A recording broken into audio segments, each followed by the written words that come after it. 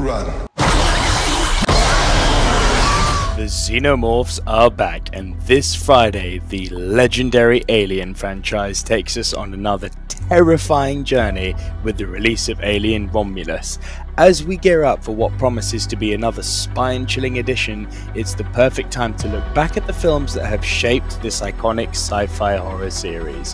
Hey everyone, welcome back to the channel. My name's Nico Liro. Today we're diving deep into the world of chest-bursting horror and intergalactic terror with a ranking of every single movie from the Alien franchise, from Ridley Scott's groundbreaking original to the latest entries that have kept us on the edge of our seats or, in some cases, left us scratching our heads. This series has been nothing short of a wild ride. Now let's be honest, the Alien franchise has had its ups and downs. Some movies are cinematic masterpieces that have redefined the genre, while others, well, let's just say that they've divided fans. But that's what makes this ranking so exciting.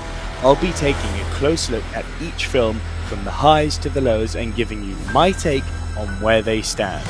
So stick around until the end to see how your favourite and maybe least favourite Alien movies stack up. And hey, if you're as passionate about movies as I am and as passionate about the Alien franchise as I am, or just love geeking out over some sci-fi horror, make sure to hit that subscribe button. You'll be the first to know when we dive into more rankings, reviews and everything in between. Trust me, you won't want to miss out. Alright, let's jump in and face the Xenomorphs head on. Let's kick things off with the movie that started it all, Ridley Scott's 1979 masterpiece, Alien. Released over 4 decades ago, this film not only redefined sci-fi horror, but also left an indelible mark on cinema as a whole. Directed by the visionary Ridley Scott and starring Sigourney Weaver, Tom Skerritt, John Hurt and an unforgettable supporting cast, Alien brought a new level of intensity to the screen. Weaver's portrayal of Ellen Ripley became iconic, establishing her as one of the most formidable heroines in film history. Alien wasn't just another sci-fi flick, it was a groundbreaking piece of cinema. Scott masterfully blended elements of horror and science fiction, creating a claustrophobic atmosphere that kept audiences on the edge of their seats. The film's slow burn, combined with its shocking moments like the infamous chestburster scene, left audiences both terrified and mesmerized. The film's practical effects, designed by the legendary H.R. Giger, brought the Xenomorph to life in a way that CGI could never replicate. Giger's biomechanical design, paired with Scott's meticulous direction, created a creature that was as terrifying as it was fascinating. And let's not forget Jerry Goldsmith's haunting score, which perfectly underscored the film's eerie and suspenseful tone. Alien was more than just a movie, it was an experience. It challenged the conventions of both sci-fi and horror and set a new standard for what the genre could achieve. Even today, over 40 years later, Alien remains a masterclass in tension, atmosphere and sheer cinematic brilliance. It's going to come as no surprise to any of you that we're starting strong. Alien goes straight in with the S ranking. It's no wonder that Alien not only spawned an entire franchise, but also continues to influence filmmakers and thrill audiences to this day. Next up is the explosive sequel that took the franchise in a bold new direction, James Cameron's 1986 blockbuster Aliens.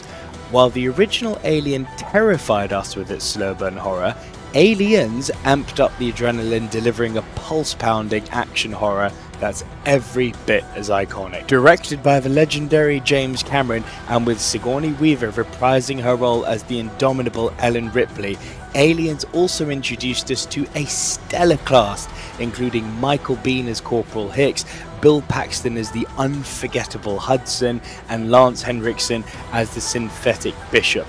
This time, Ripley isn't just surviving, she's leading the charge. Aliens shifted the tone from the claustrophobic horror of the first film to an all-out action horror spectacle, but make no mistake, Cameron didn't sacrifice an ounce of tension or fear.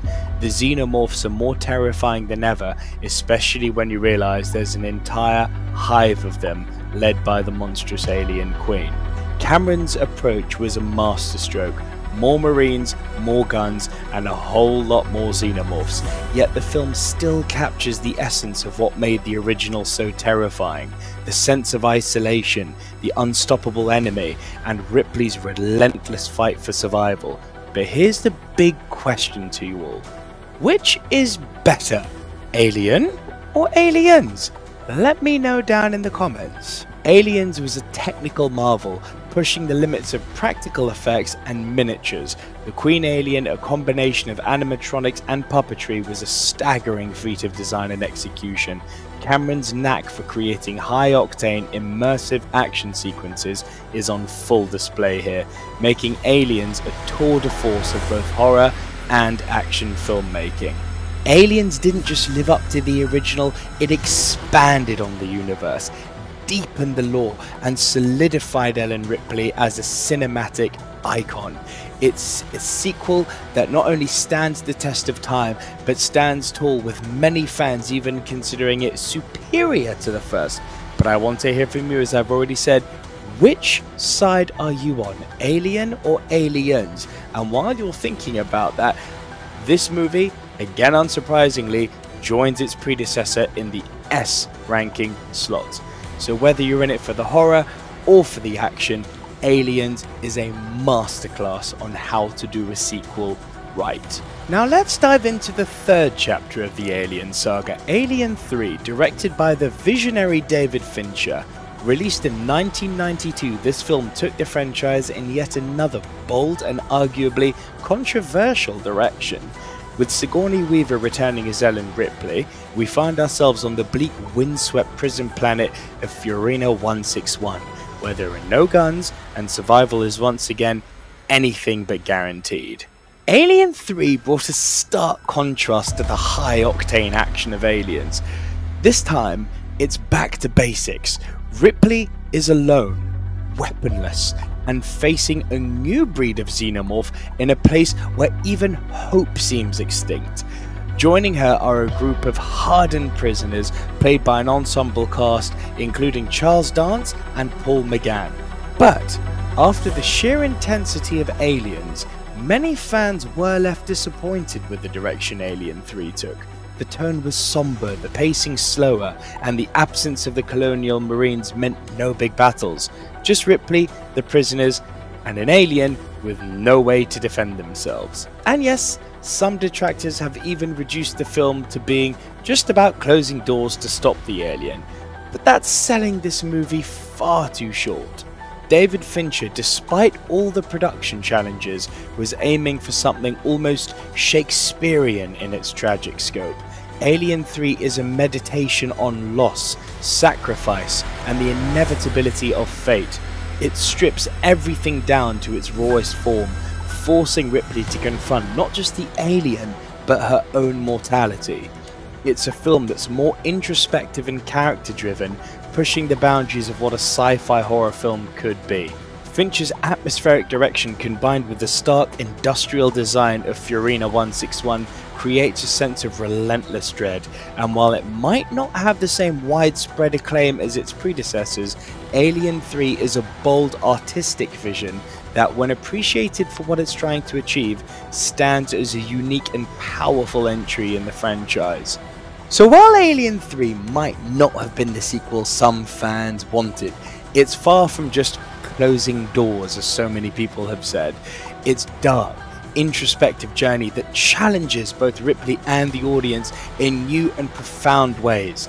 And for that reason, this may surprise a lot of you, I rank Alien 3 really highly.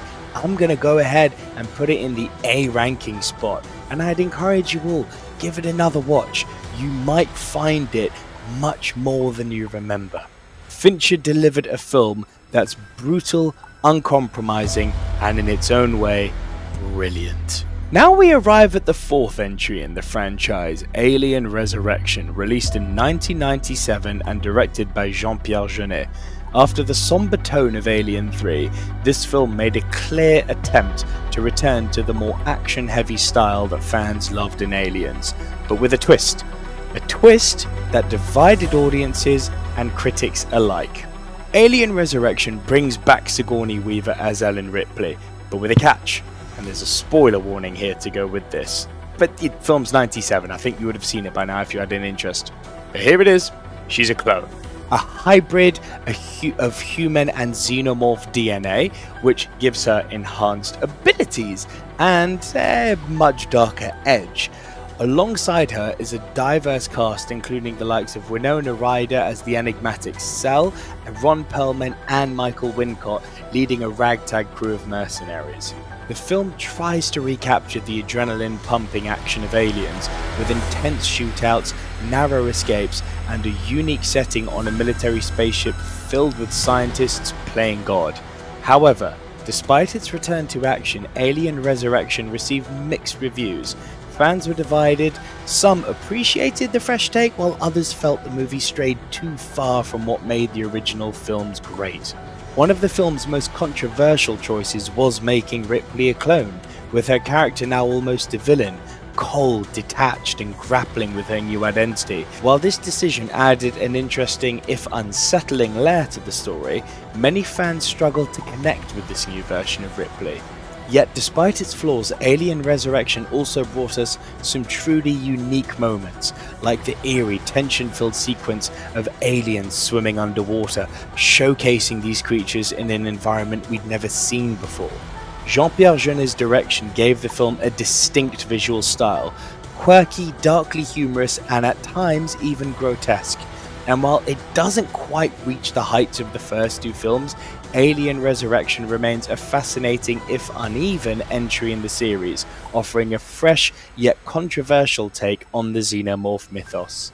Alien Resurrection might not be everyone's favourite, I'm well aware of that, but it's a wild ride that's packed with memorable moments, both good and bad. If you haven't seen it in a while, it's worth revisiting, if only to witness the xenomorphs like never before. I'm going to go ahead and I'm going to put Alien Resurrection. It's floating between a B and a C for me. I'm feeling in a good mood. Alien Resurrection gets a B. Love it or hate it, Alien Resurrection proves that the Alien franchise is at least never afraid to take risks, even if they don't always pay off. Next up, we have a crossover that fans had been waiting for years, Aliens vs Predator, directed by Paul W.S. Anderson and released in 2004. Set against the unique backdrop of a polar ice cap, this film pits two of the most iconic extraterrestrial species in cinema history against each other in an all-out battle for survival. In this film, I'm not even going to pretend to cite off the actors here, other than Lance Henriksen returning as Charles Bishop Wayland. I don't know any of the actors in this film off the top of my head. Was Ewan Bremer in this film? I think he was. They lead a team of archaeologists and mercenaries who stumble upon an ancient pyramid buried deep beneath the Antarctic ice, a setting that adds an eerie, claustrophobic atmosphere to the showdown, so the claustrophobia thing is creeping its way back in. That was a good point. Now, some might scoff at the idea of putting predators against xenomorphs, but actually, it makes a lot of sense. The predators are a warrior race constantly seeking out the ultimate prey. And what better challenge than the lethal, perfect organism that are the xenomorphs? This premise taps into the lore established in both franchises and creates a logical, if somewhat fan-servicey mashup. But let's be real, Alien vs Predator is a massive step down in quality from the original films. The script is thin, the characters are even more thin, and the film often feels like it's toying with B-movie territory. However, if you go in with the right mindset, thinking of it as a popcorn summer blockbuster rather than a seminal piece of filmmaking, there's still a lot of fun to be had. Paul W.S. Anderson brings his knack for crafting visually engaging, fast-paced action to the table. The movie knows what it is and it doesn't try to be more. An entertaining creature feature showdown that delivers on the promise of seeing these two legendary species duke it out. The polar setting adds a fresh twist, giving the film a distinctive look that sets it apart from the previous entries. Alien vs Predator might not be a high point in the franchise, but it's definitely a guilty pleasure. It's not trying to be deep or profound. It's just good, old-fashioned, dumb fun. So grab some popcorn, sit back, and enjoy the spectacle of two of the galaxy's deadliest creatures going head to head. If you're in for a creature feature, you'll be in for this movie. Does it ever reach the highs that the franchise is deserving of? No. And so for that reason, I'm giving Alien vs Predator a C, but a generous C. It still has some fun to it. And remember, not every film has to be a masterpiece. Sometimes it's okay to just enjoy the ride. Next, we delve into what many consider the lowest point of the Alien franchise, Alien vs Predator Requiem.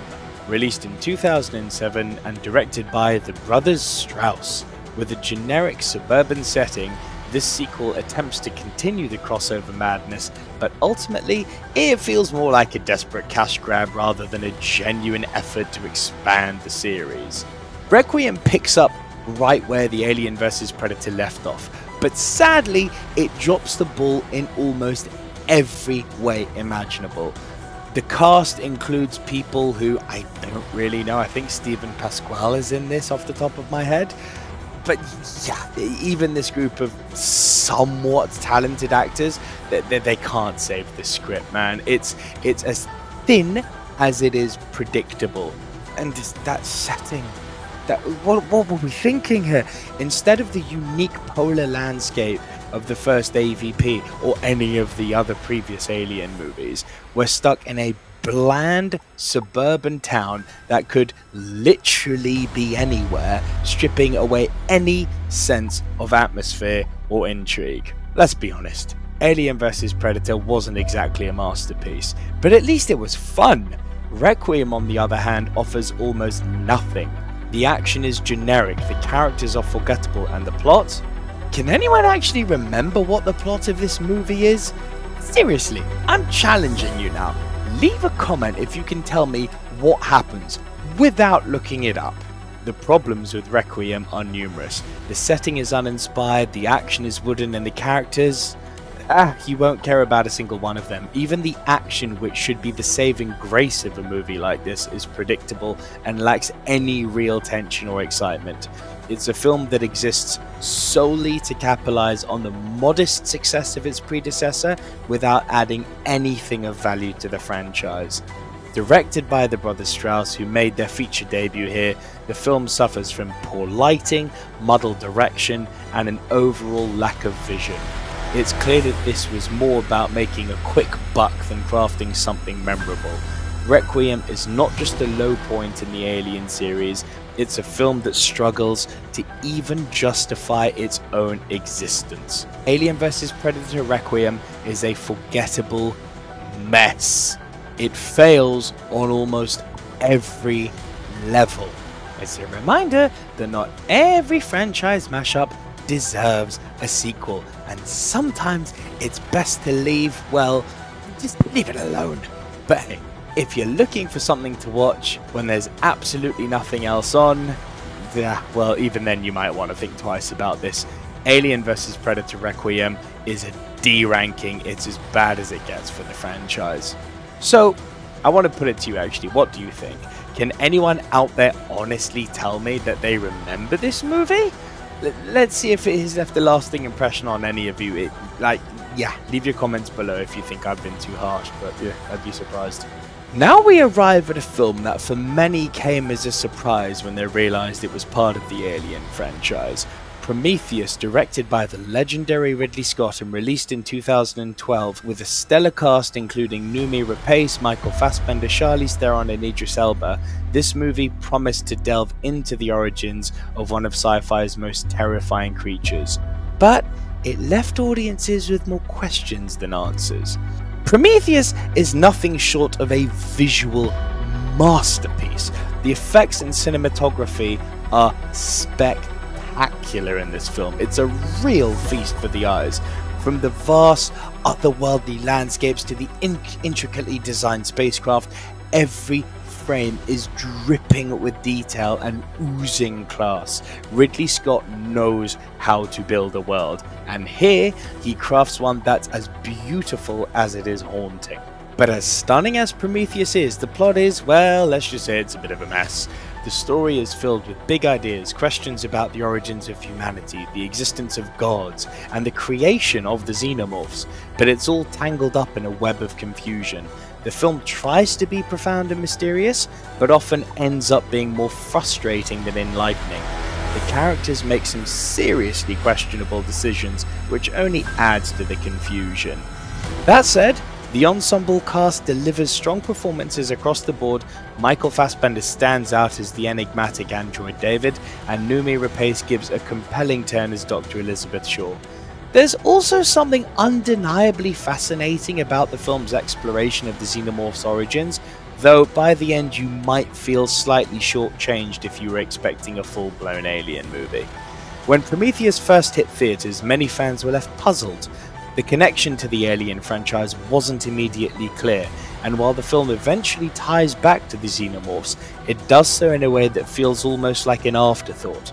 This left some fans annoyed, especially since the marketing had teased a much closer link to the iconic creature we all know and fear.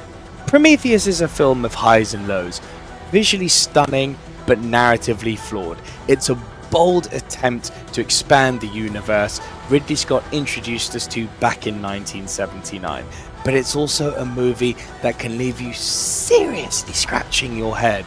And yeah, for that reason, I wanted to be more generous, but I think my generosity quota for this evening has vanished. Yeah, I'm gonna give Prometheus a C ranking. It's still worth watching for the incredible visuals and the intriguing, if convoluted, ideas that it brings to the table, and be prepared for some serious character blunders along the way. And next up we have Alien Covenant, released in 2017 and once again directed by Ridley Scott. This film promised to deliver what Prometheus didn't, more xenomorphs, and in that sense, it succeeded. Starring Catherine Waterston, Michael Fassbender, Billy Crudup and Danny McBride, Covenant aimed to bring the horror back to the franchise. But unfortunately, it also dug itself deeper into the rabbit hole of a convoluted plot that left many fans scratching their heads even more than they had been during Prometheus. Alien Covenant picks up where Prometheus left off, but this time the xenomorphs are front and center, something fans were clamoring for after feeling shorthanded by the previous film. However, while the film does deliver on the creature feature front, that story, man, it just spirals further into confusion and philosophical musings that just don't hit the mark. The plot centers on the crew of the colony ship Covenant, who stumble upon what they think is an uncharted paradise, only to find it's a breeding ground for the terrifying xenomorphs we all know and fear. But the real twist comes from Michael Fassbender's dual roles as the androids David and Walter. The story takes a bizarre turn as David, our returning synthetic from Prometheus, continues his experiments in creating the perfect organism. And then there's that scene. Basically David kissing David. Yes, you've heard that right, and if you've seen it, you know what I mean. In a moment that left audiences more puzzled than anything, we watch as David teaches his newer counterpart Walter how to play the flute, culminating in a strange, almost romantic encounter between the two androids. It's a scene that's emblematic of the film's deeper issues, a focus on convoluted philosophical ideas at the expense of coherent storytelling. Ridley Scott's direction is as sharp as ever, to some extent, and the cast does a commendable job with what they're given. But not even more appearances from the xenomorphs could save this film from its tangled plot and odd narrative choices. The horror elements are there, but they're overshadowed by a story that's trying too hard to be profound and ends up just feeling disjointed. Alien Covenant had all the ingredients for a return to form, but instead it left many fans feeling unsatisfied. It's a film that gives us more creatures we love, but burdens them with storylines that are more confusing than compelling. If you're in it for the xenomorphs, you'll get your fix, but don't expect the plot to make much sense, and for that very reason, I can't score Alien Covenant more than a C.